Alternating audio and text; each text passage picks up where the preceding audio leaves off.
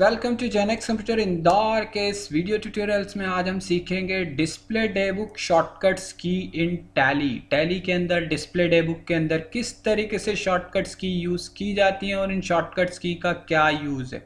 तो आइए दोस्तों हम देखते हैं टैली के अंदर डिस्प्ले डेबुक में शॉर्टकट्स की का यूज़। सबसे पहले हम लोग एंट्रीज को देखने के लिए डिस्प्ले के अंदर ही जाते हैं, डेबुक के अंदर ही जाते हैं। सबसे पहले आता है यहाँ पर F2 से आप पर्टिकुलर जिस डेट की एंट्री देखना चाहते हैं उस डेट की एंट्रीज को आप यहाँ देख सकते हैं। तो F2 जो था हमारा ये शॉर्टकट की होता है किसी पर्टिकुलर डेट की एंट्रीज को देखने के लिए।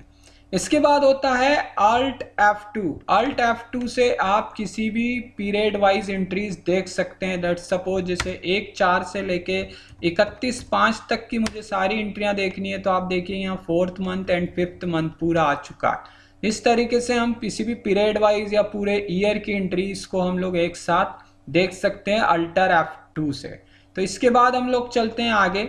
इसके बाद आप देखेंगे यहीं पे होता है सारी display day book entries. Alt F1 से आप किसी भी एंट्री को डिटेल्ड में देख सकते हैं, उसके अंदर के पूरी एंट्रीज को, उसके अंदर यूज किए हुए दूसरे अकाउंट्स को भी आप इजी वे में यहाँ से देख सकते हैं। और Alt F1 से ही आप इसको वापस से क्लोज भी कर सकते हैं।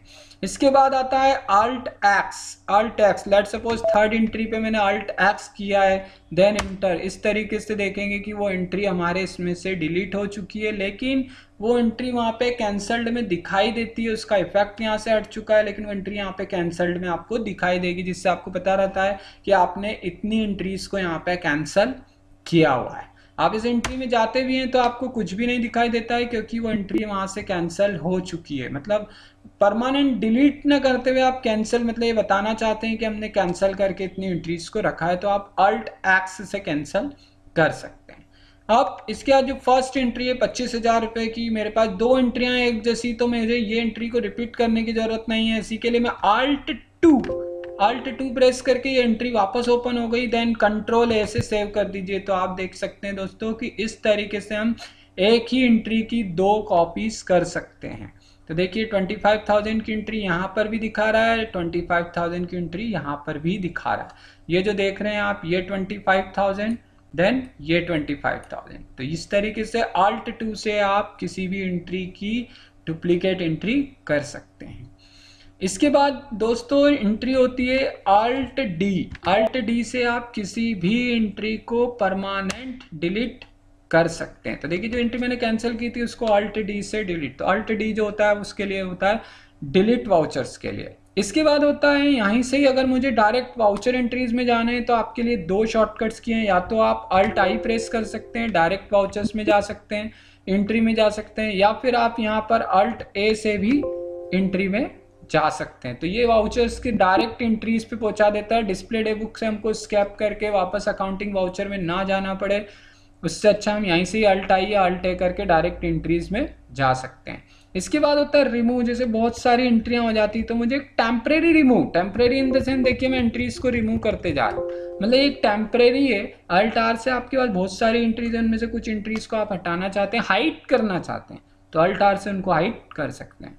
Alt U से आप एंट्रीज को एक एक करके रीस्टोर कर सकते हैं, जो आपने हाइड की थी उनको अनहाइड कर सकते हैं। देन अगर आपने Ctrl U प्रेस कर दिया तो सारी एंट्रीज को एक ही बार में आप रीस्टोर कर सकते हैं, अनहाइड कर सकते हैं।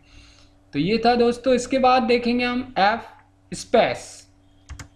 पर्टिकुलर मुझे कुछ एंट्रीज को सिलेक्ट करना है, तो इस तरीके से मैं स्पेस से एंट्रीज को सिलेक्ट कर सकता हूँ। ये था हमारा पर्टिकुलर स्पेस, मतलब किसी एक एक करके एंट्रीज को सिलेक्ट करना। एक होता है कंट्रोल स्पेस शॉर्टकट की है सिलेक्ट ऑल की, आप एक साथ सारी एंट्रीज को एक साथ सिलेक्ट कर सकते हैं।